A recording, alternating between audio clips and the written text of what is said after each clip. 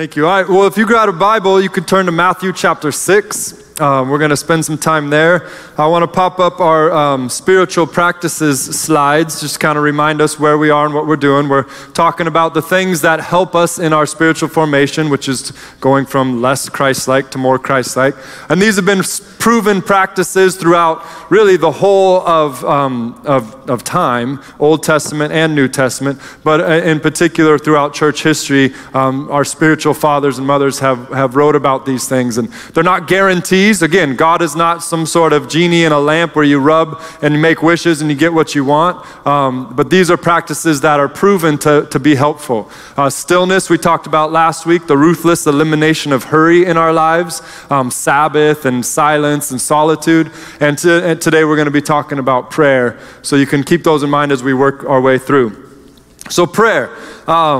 Prayer to me is part of the grounded life. We talked about stillness as being part of the slow life, trying to find ourselves to slowing down and catching the rhythms of God's grace. A lot of times we're way out ahead of God, or we're way more excited about God. And it's true that some of us fall behind God and don't really go with Him, but we're trying to stay in step and stride with God. And today we're talking about the grounded life, where prayer really helps kind of get our roots into God. Prayer really helps us to get aligned with God. And so some of the things that I've put under prayer here is just like we talked about, stillness was the ruthless elimination of hurry. Ronald Walheiser defined prayer as relaxing into God's goodness. And so as we kind of talk about prayer, I want us to think about those. The grounded life, the aligned life, it's relaxing into God's goodness. There's prayers that are confessional. There's prayers that are contemplative. There's prayers that are prophetic and intercessory. There's prayers of thanksgiving, and there's prayers of lament. So all of those you see in the scriptures, and that means that in our lives, we should all be practicing each one of these types of prayers. All of them count. All of them are good and beautiful and right before the Lord. And there's lots of techniques to prayer. We're not going to get into that today. Again, that book from Brandon Cook, Learning to Live and Love Like Jesus, is a good book if you're wanting to get really in depth on each of these things. But techniques of prayer are obviously like in the closet. Jesus taught us to go into our closet or a place of solitude. There's journaling. Journaling's been a very helpful prayer practice for me. I write my prayers in a journal. Just keeps my mind focused and helps me to track that way. Some of you might have heard of the prayer of examine. This is something that I've been practicing recently. Actually, I picked it up in our fasting and prayer season in January. And that's basically where you just kind of, at the end of the day, you just remember back over your day and all the moments. Like, you know, I got up and drove the kids to school, and I'll just kind of say a prayer for that. And then I, went to my first meeting, and I'll say a prayer for that. And just kind of going through your day and all the different moments of your day, you're just once again saying, okay, God, I'm praying this for that. Or I want to know what your perspective on that was, checking in with the Lord. There's public prayer, there's private prayer, and then sometimes there's this idea of a liturgy of prayer. I was listening to a podcast, and this pastor was talking about his liturgy of prayer, basically every day what he does as a practice of prayer. And I thought it was interesting. He said in the morning, he spends time in a lot more kind of intimacy with God prayer, is what he called it, kind of personal prayer. What am I dealing with? What am I facing? And kind of sharing those things with God. And then at some point in the middle of the day, he actually, for his lunch hour or whatever, he'll just go walk around wherever he is. So if he's at the office, he'll go walk around the office. If he's at home, he'll walk around his home. And he uses that as a real time of kind of like, what did he call it? Like missional prayer. Or just kind of praying for other people. And then at the end of the day, he spends time just really doing intercessory prayer. So now that he's met all these people, so instead of trying to pray for everybody everywhere, he'll just kind of focus in on, well, who should I pray for today that I interacted with? And he doesn't get overwhelmed that way with all the people that he should be praying for, so to speak. And I thought that was kind of just a healthy practice. But all of us should be developing this lifestyle of prayer. Dallas Willard, who I'm trying to introduce us to as someone who's going to be teaching us over this next year, he has a quote, and he says this about prayer. He says, "Don't seek to develop a prayer life. Seek a praying life. A prayer life is a segmented time for prayer, and you'll end up feeling guilty that you don't spend more time in prayer. Eventually, you'll probably feel defeated and maybe even give up. But a praying life is a life that is saturated with prayerfulness. You seek to do all that you do with the Lord. Just trying to connect with the Lord in all of these things. And so if you missed it, I didn't pray this morning, therefore I can't pray the rest of the day. I mean, it's funny, but that's what our minds kind of do. I missed my prayer time. It's like, don't think of it like that. Don't think of it like that. Or I didn't have a good prayer time. It's not about that. It's basically just kind of to seek the awareness of the Lord all the time there. And anytime you need to, you can turn. He's just one step away. He's one thought away from a time of prayer. So anyways, let's look at Jesus, who is our example in everything. And one thing I need to remind us, and if you want to have a theological discussion about this afterwards, I'm totally fine with that. I actually enjoy that, even in email form. It's kind of fun. But Jesus was God incarnate, no doubt about it. He was fully God, 100%, and fully man, fully human, which is really tough for our brains to get around. That's 200%. But that's the miracle and the mystery of the incarnation. But what that means is that Jesus, when he came here, he was fully God, clothed in full humanity. And so what that also means is that when Jesus was here, though he had all of his God powers, he never once used any of them. So when we read about Jesus, we're reading about someone who was human. Not someone who, as we would say, cheated. When he faced temptation, he did not face temptation with his deistic powers. He faced temptation in the exact same way that you and I do and are capable of. When he walked around and healed people, that was not Jesus using his deistic powers. That was Jesus cooperating with the Spirit of the Father that was with him and bringing about those things into humanity. Jesus was just like you and I. The example he gave us is what we are supposed to live into. He never used any of his God powers. That's why at that one point he said, hey, if I wanted to, I could call down thousands of angels and they would come set me free right now. However, I am not going to do that. Because he wanted to be able to be in touch with our infirmities, with our challenges, so that he could be our high priest and knows what we're going through. So I say that as we're about to look into Jesus' life, and we're going to look three quick examples, three quick stories. One where Jesus is teaching his disciples to pray. One where Jesus is actually praying for his disciples, and one where Jesus is praying because he's going through a personal struggle in his life. So Matthew chapter 6, let's jump into here real quick. Matthew chapter 6, verse 5. Jesus is teaching on prayer, and he says, when you pray, he's actually teaching on spiritual practices, but prayer is one of them.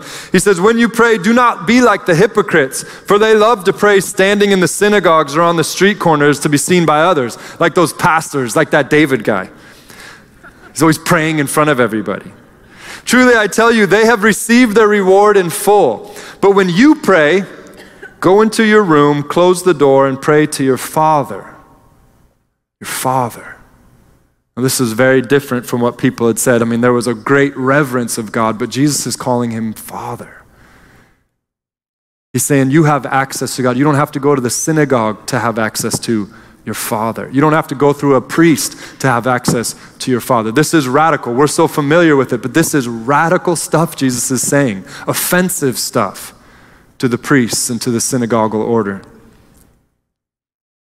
Then your Father, who sees what is done in secret, will reward you.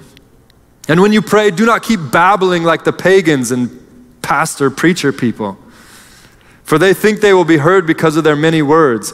Do not be like them. And catch this, for your Father knows what you need before you ask him. So as you come to a prayer time, you're supposed to remember that God already knows what you need. before you even ask him.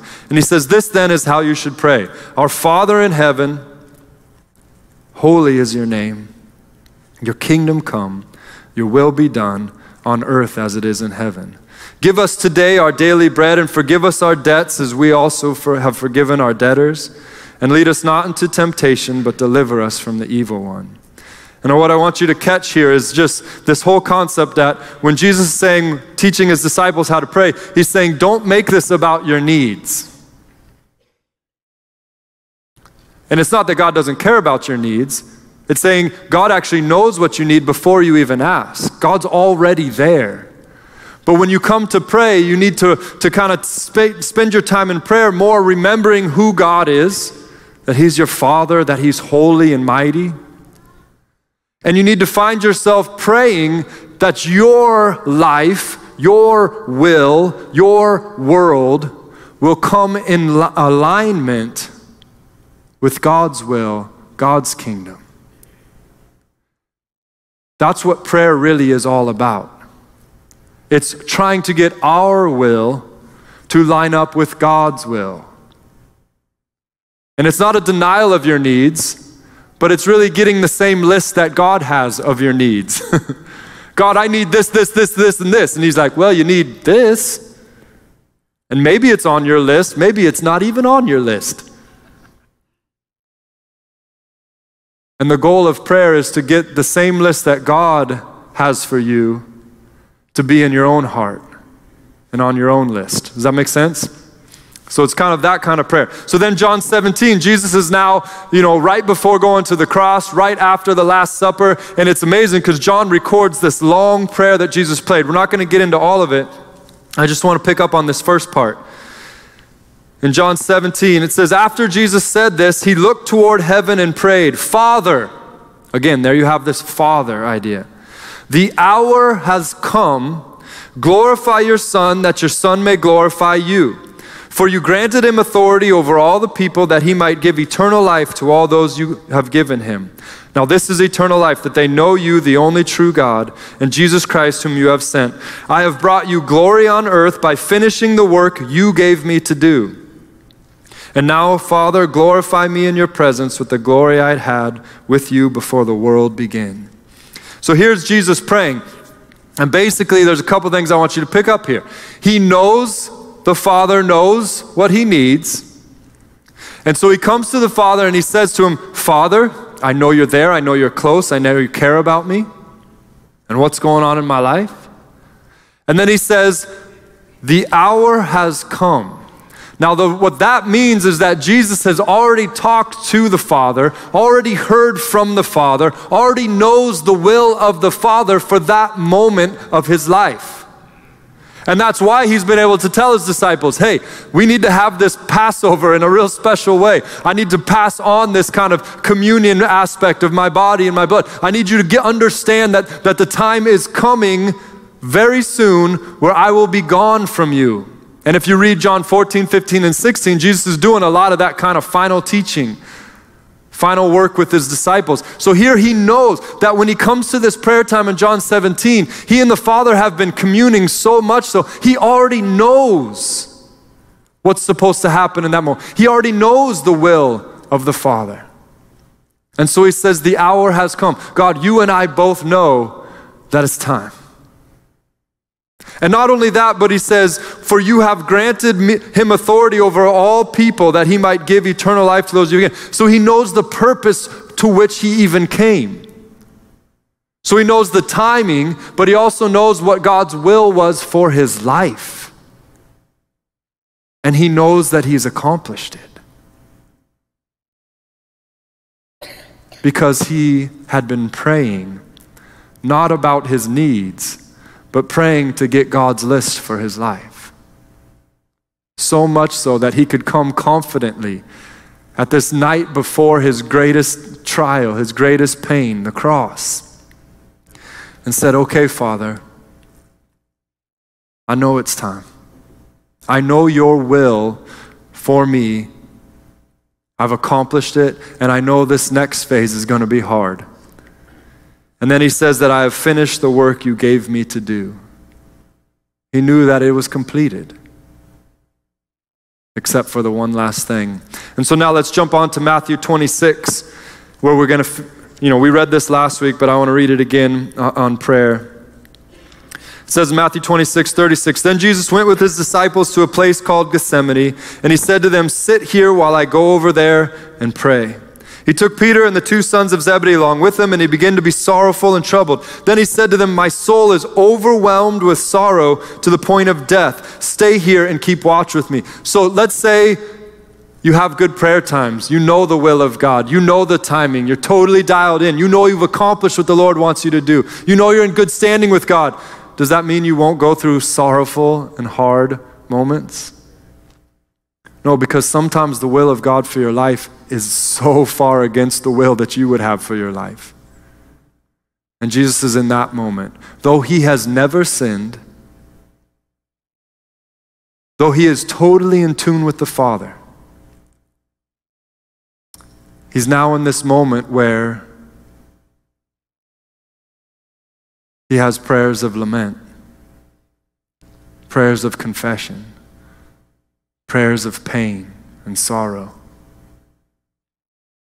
And he goes a little further, and he fell with his face to the ground and prayed, my Father, if it's possible, may this cup be taken from me. Yet not as I will, but as you will.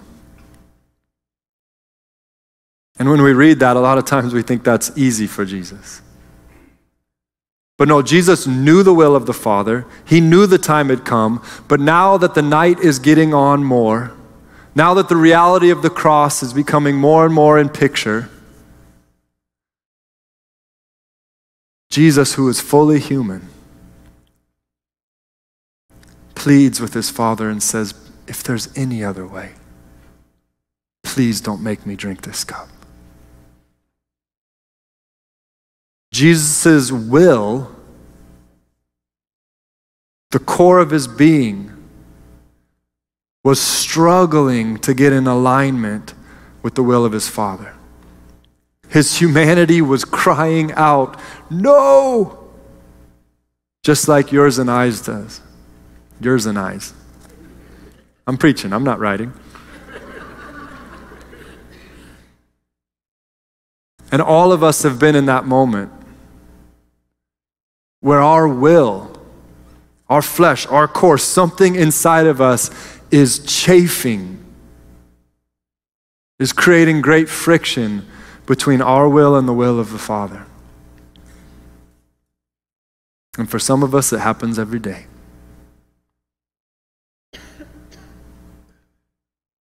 And here's Jesus in that same place, and his prayer is, I don't want to do this. I'm asking that you find another way. Yet he surrenders and says, not my will, but your will. And then he returned to his disciples and found them sleeping. Couldn't you keep watch with me for 1 hour? He asked Peter. Watch and pray so that you will not fall into temptation. The spirit is willing, but the flesh is weak. And he went away a second time and said, my Father, if it's not possible for this cup to be taken away unless I drink it, may your will be done. So basically, Jesus he's realizing that the answer has come. The Lord is not answering his plea for another way, but his Father, in his silence, is answering that this is the way. And Jesus musters up a little more resolve and says, your will be done. And then it says he went back to find the disciples sleeping again, and then he came back once again, and he prayed the third time, saying the same thing. Prayed 3 times. And after the third time, he didn't need to pray anymore about that. It's kind of like when remember Paul was praying that God would take away the thorn in his flesh. We don't know what that was, but that's the way he described it. There was something in his life, whether it was a physical ailment, whether it was some sort of like temptation thing, whether it was some sort of, kind of more like mental or emotional thing he had, and he prayed 3 times that God would remove it. And he said that the Lord came and answered him and said, Paul, my grace is sufficient for you. In your weakness, my strength is going to be found. And so that was an answer to Paul. But he did not get healed. He did not get what he was hoping for, but he got answered. And he was done with that after 3 times of prayer.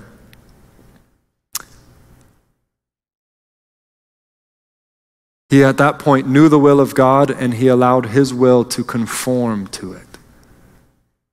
Conform to it. And even in that moment, the idea of relaxing into God's goodness. Somehow he, Paul, believed and understood and walked in this reality that the healing would not have been as good as what God was going to do without healing him. That's a hard thing for us to swallow. But God was basically saying, Paul, you're going to experience my grace more if you continue to walk with this thorn in the flesh than if I was to heal you right now. And when we look at Paul's life, we see a life full of grace. We see a life so strong and powerful, though Paul described himself many times as weak, because God came through. Now, real quick, before we move on to just kind of some final thoughts, I want to talk to you about prayer and the reality of all these different types of prayer. So we had these prayer nights in January. We had 3 prayer nights. And like I said, it was probably the most eclectic group of prayer nights you've ever seen at one church. The first night was very kind of personal, and there was prayers of repentance, prayers of giving forgiveness, kind of that type of deal. And then the second night was more prayers that were kind of a little more courageous, took a little more courage to speak out prayer and to receive prayer. And then the last night was a lot more contemplative, where we were in the gym and we were kind of sitting around stations and just kind of thinking inwardly about what God was saying to us in these different areas. And it was a wonderful grouping of prayer nights. And I just want to tell you about the middle one, because the middle one I really was processing for a long time afterwards.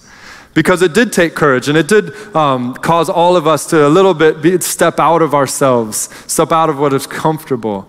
And that night there was a guy, Kurt, who's a pastor here. Kurt was praying for that night and felt like God had spoken to him that he was going to heal some people that night. And so we're like, okay, awesome. Hope it's the Lord, hope it is. And so Kurt got up here and he said, okay, I've been praying and I feel like God told me there's some people with some elbows and some knees and some backs. I forget all he was saying. And so people courageously stood up in those moments and were like, okay, well, I could use a little bit of that right here, a little bit of that right here. And it was interesting because, there was probably like 30 or 40 people that stood up. And I was like, whoa, that's courageous. Standing up in church. That's a lot. Oh, okay. And I was getting a little nervous. And then Kurt was like, okay, now we'll have people gather around him and we're going to pray 3 times.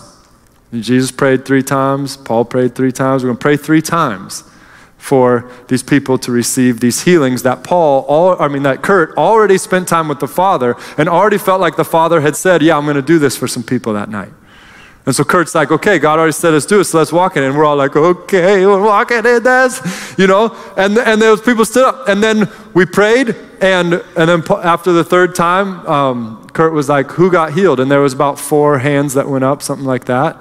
And no, that was it. And so we kind of walked away from the night going, okay. Well, and I think we kind of ran out of time. So it was like, okay, what just happened? And I've been processing it. And for me, I'm super skeptical, maybe critical. I don't know what it is. But I was like, okay. So there were people that raised their hand that got healed. So I hunted them down, not in a creepy way. At least I didn't feel like it was creepy.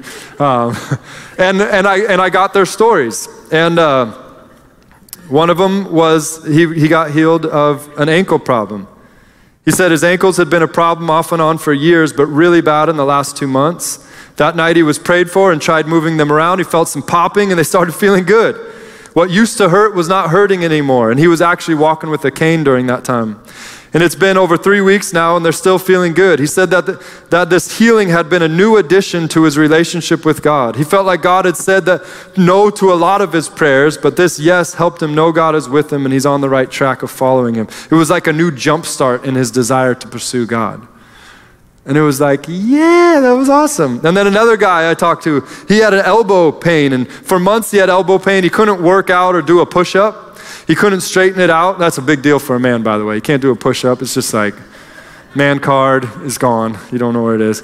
But he couldn't straighten it out. That night, this guy has real faith. That night, after he felt like God healed him, he was able to stretch it the whole way. After service, which were over at like 8:30, he went to the gym to work out. And it was perfect. He was shocked. He did like 1,000,000 push-ups. No, he didn't do it. He didn't expect it. It had only been on that spot. He only kind of felt like God healed him like that back in 2010 with his knee. But it made him trust Jesus more, and it was a check in his spirit to pray more often. And then there was a guy with a neck pain that got healed, and he was totally, something he'd been struggling with for 10 years. And it was a degenerative disc in his neck, and he hasn't had any pain at all. He said he was getting headaches every day, and he hasn't had a headache since that night of healing. And he is just so pumped up and thanking Jesus for loving us all. And then I talked to a couple other people that I knew there, and one of them was like, he actually, I knew he had a torn ACL, and he had it that week. He tore his ACL, and so when Kurt was like, I think somebody with knee, I was like, uh-oh, he's gonna have to stand up. And he didn't stand up, and I was like, what's up, man? This guy's just standing up. But he told me afterwards that it was like this really challenging moment for him, and he felt like the Lord said, hey, I got you. I got you. You don't need to stand up. And what it was because he had scheduled a surgery, and he was nervous about the surgery, but he felt like in that moment God spoke to him and said to him, hey, the surgery is the route for you, and it's gonna be good. And it's funny because I know this guy, I know God's always trying to slow him down, so I was kind of like, yeah, I could see God doing that to you, And then somebody else, the same thing. They got healed that night, and the next day they woke up and it was like 4 times worse. And they were like, what am I doing wrong? But because of that, they ended up saying, maybe I just need to go to the doctor. They went to the doctor and found out that they were actually having something that needed to have surgery pretty quick, or else it was going to cause some major paralysis. And so they kind of said, well, God did lead through that night and got me to where I needed to be. So God works in all these different ways. So it's not a matter of God just healing you. It's finding out what God wants to do in your life. This is what prayer is all about. And I'm so thankful for a guy like Kurt that will kind of say, I hear the Lord saying these things and try and help us all get into them. But just because one person does it doesn't mean it's the same thing for everybody. And for me, in conclusion, this has been a lesson that God's taught me a lot because my mom, I remember when she was diagnosed with cancer and was in the final stages, it had metastasized to her brain, and I went up to go be with her, and my mom, she's awesome in a million ways, and I remember talking to her briefly before she kind of finally went into full where she was just kind of medicated and hospice and all of that. And I was just telling her, I was like, Mom, because she prayed and she knew God very well, and I was like, can you tell me what God's telling you right now? Because he's not telling me much, or at least I can't hear very well. And she said that she felt like she was praying about her healing, and God told her that, and I'll never forget these words, but he said, my power is over you to heal you. And when she said that to me, it was just this idea that God was just, his power was just coursing all over her and to heal her. And my heart leapt a little bit, and I thought, does that mean he's going to heal you? And she said, no, that doesn't mean he's going to heal me. But what it meant to my mom when she explained it to me was that God's very close, he's very present, and he could heal her in an instant. However, he was asking her to trust him, that he had something better. And it had given her a lot of peace. And she died very peacefully. And it did give me peace over time, to know that she had that assurance in prayer, that she had the will of God, and it was sustaining her through that time, just like Jesus as he went to the cross. And then it became even more real for me when my own daughter was diagnosed while she was still in utero with spina bifida, and they were telling us all the horrible things that were coming. And so I remember praying to God in that moment and saying, okay, Lord, it's time for me to learn how to pray. And I prayed that God would heal her. And it felt like my prayers were kind of like, they just weren't like going very far. They were kind of weak prayers. And not that God was laughing at me, but he was smiling that way. Like, no, that's not a good prayer. And so I remember it took me about a few months, and my prayer then came, okay, God, if you're wanting to do something, then I know that everything you do is for your glory. And so I pray that you would heal her, that you would heal her of this, maybe after she's born, so that everyone really knows she had this, but then she's healed and everyone can see what you're doing, and you can get the glory.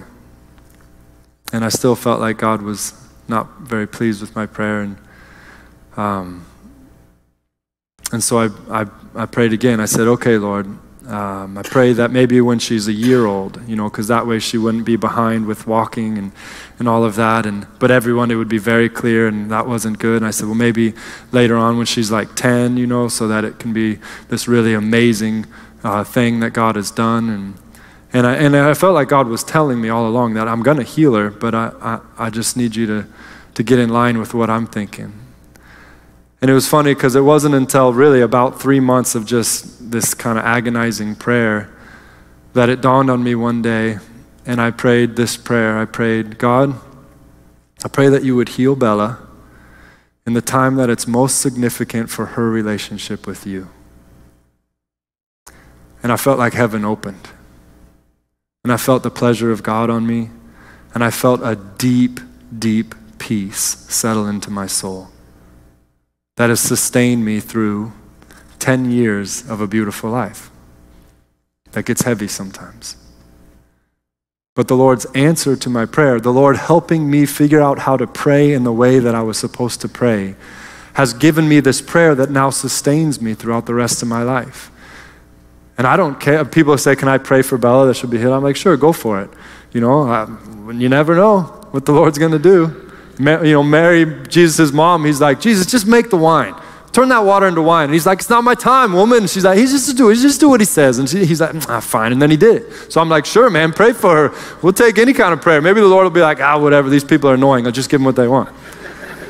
There's some parables like that. But for me, it sounds weird, but I don't need to pray anymore about it. I'm settled. I really have become settled. Now, it doesn't mean I don't get unsettled and pray again, but I've prayed this prayer that I know is in God's name. Ask anything in my name, ask anything in my character, and it will be given. And I have prayed that God will heal Bella in the time it is most significant for her relationship with him. And I know God is going to answer that prayer because he's the one that taught me to pray it. And so in some ways, I just leave it alone now. And I just do my job, being her dad, loving her. Let's pray.